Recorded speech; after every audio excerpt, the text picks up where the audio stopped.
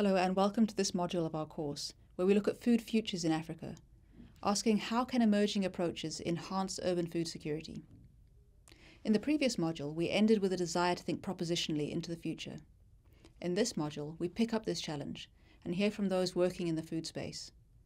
We propose to learn from their experiences in adopting approaches of collaborative governance, multi-stakeholder engagement, civil society and activism, as well as long-term strategic approaches.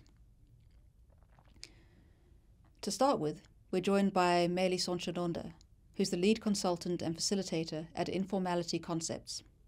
Meli's got extensive experience in facilitating processes of collaborative governance and will share these lessons with us.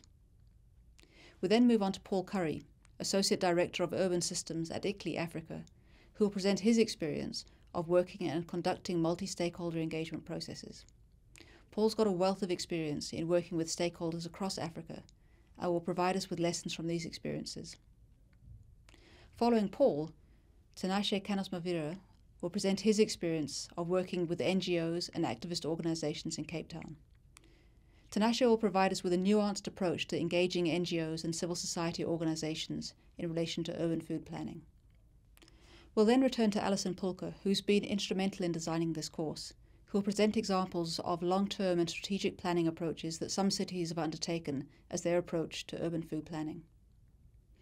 I'll be back to join you where I tie these threads together with a summary on how taking food seriously can enhance food security in African cities.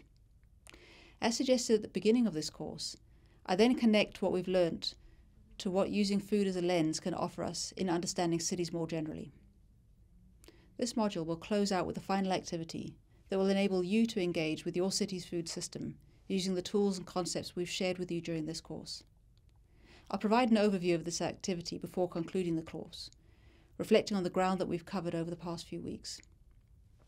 We hope you enjoy this module and invite you to think about initiatives that are being implemented in your neighbourhoods, cities, countries or regions.